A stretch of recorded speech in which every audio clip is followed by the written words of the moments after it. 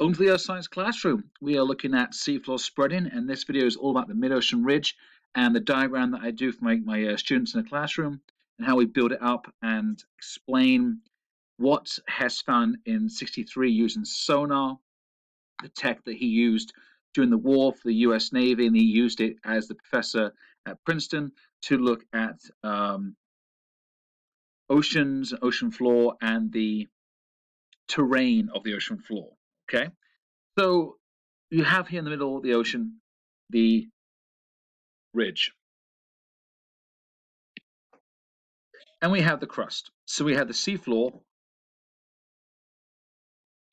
which we know is level horizons and beds of sediments, sedimentary rock, and then below that, looking at pillars of basalt, gabbro, and this makes up the oceanic crust. So we have the crust, and we have the lithosphere right here,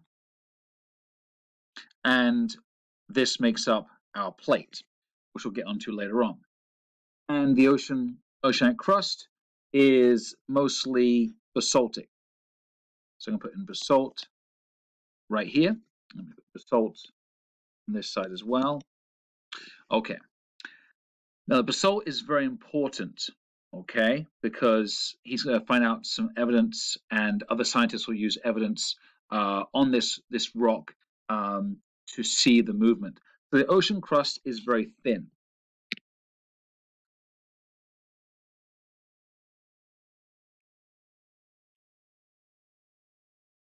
That a bit nicer. So it's very thin.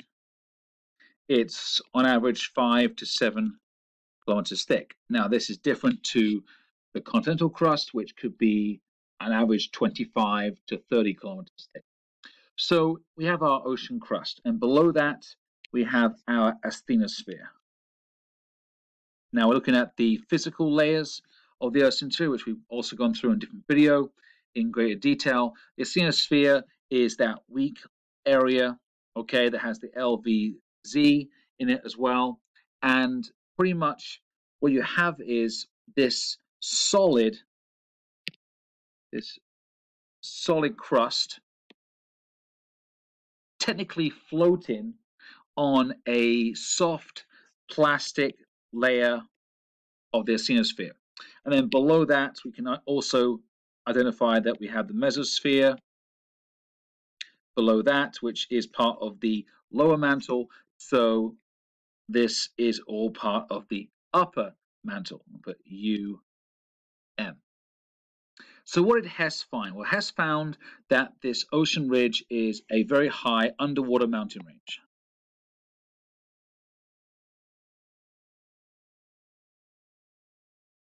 Okay, and we can take samples of the ocean floor below the top layer of the sedimentary rocks and get down to the majority of the crust, which is basalt. Now, basalt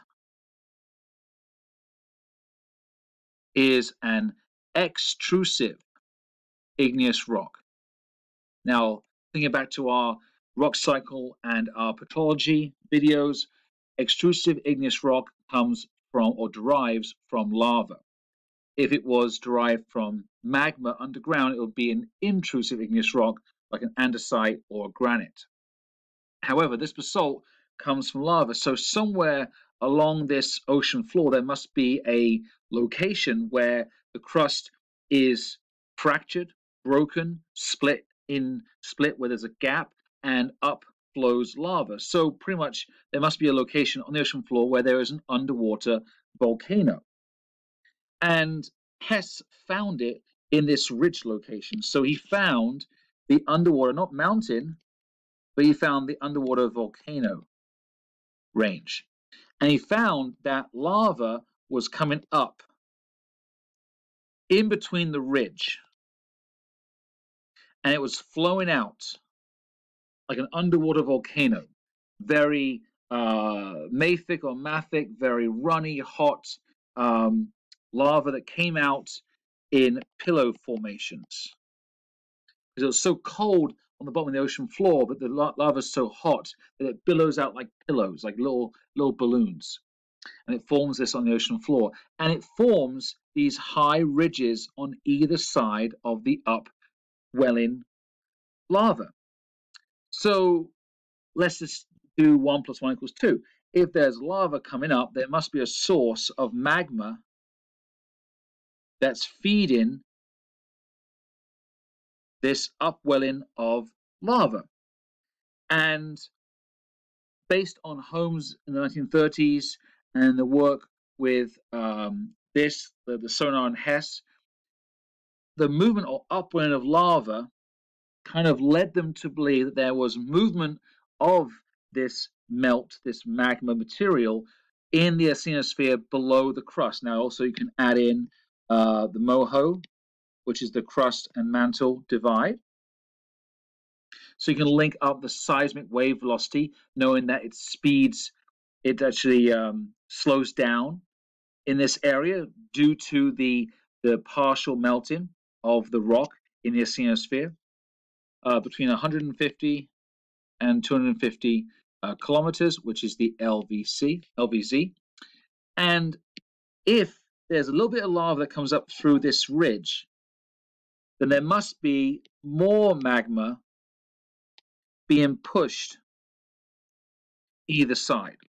So lateral movement, not all the magma coming up or upwelling can go through this small fracture in the crust where the ridge is, and a small amount of lava goes through. The rest of the lava would go laterally.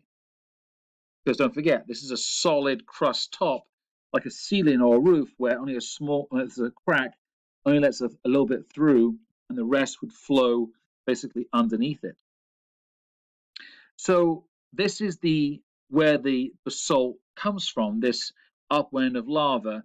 And Scripps Oceanography Institute looked at this ocean floor composition and found that the basalt that was right here, basalt that was in the ridge, right here, on either side, so it's symmetrical, either side, this ridge basalt was very, very young because it just kind of lava, it just came up and started to consolidate, started to crystallize and turn into basalt, that it was very, very young or new lava or new basalt, sorry.